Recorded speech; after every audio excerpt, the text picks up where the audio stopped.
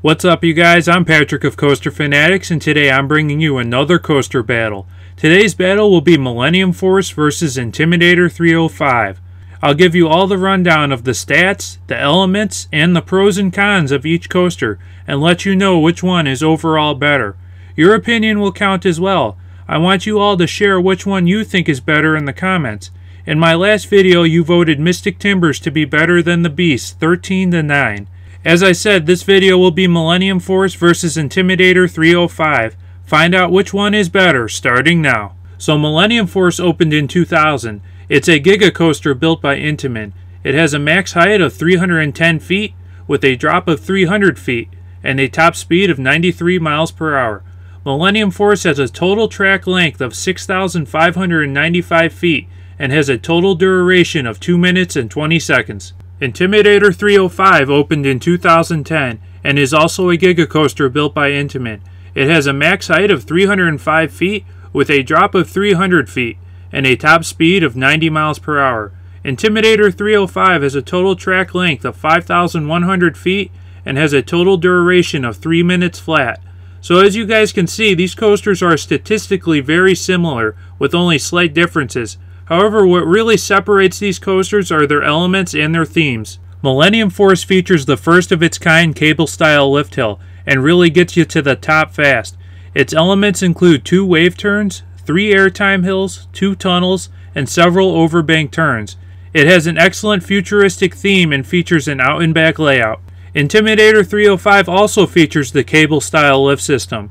Its elements include 2 airtime hills and multiple high-speed overbank twists and turns that stay low to the ground. It has an excellent theme that is based on one of the best NASCAR drivers, Dale Earnhardt. Unlike Millennium Force's out and back, Intimidator 305 features more of a twister layout.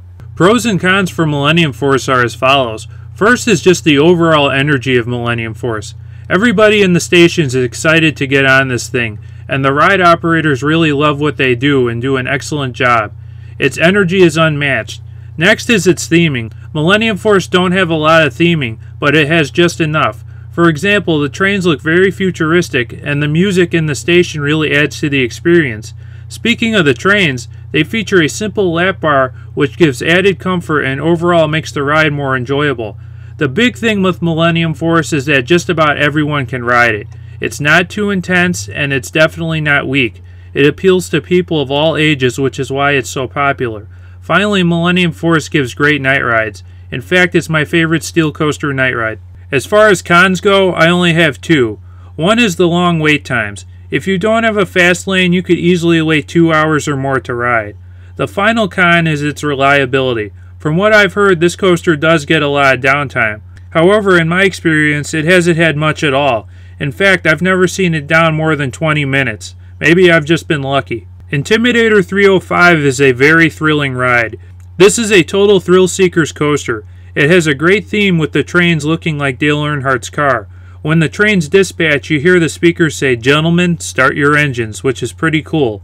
Intimidator 305 feels like a larger Maverick. It's very similar with its high-speed overbank turns that stay low to the ground.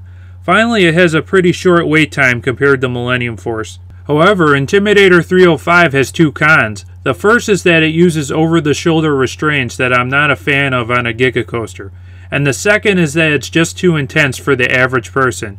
I mean, it's great for thrill seekers, but not everybody wants to experience gray-out conditions. So which one of these coasters is better? It may seem hard because both of these coasters are similar in a lot of ways, but you guys probably guessed that my clear winner for this coaster battle is Millennium Force. The main reason that I choose this coaster over Intimidator 305 is that it appeals to more people than just the high thrill seekers. Intimidator 305 is many people's #1 coaster, but it is just too intense for most people, which is why it has always ranked lower than its opponent. Millennium Force is always ranked in the top 2 steel coasters in the world, and the main reason is that it's a coaster that just about everyone can ride and enjoy. So you guys, which one of these coasters do you think is better? Please let me know in the comment section. I'll share the results to your answers in the next coaster battle video. Also, please give me ideas for future coaster battle videos. Let me know which ones you want to see matched up. I hope you all enjoyed this video. If you did, please smash that like button. Do leave your thoughts in the comment section, and if you're new around here, please subscribe. I'd really appreciate it. Thanks for watching, you guys. Have a good one. I'll catch you all in the next video very, very soon.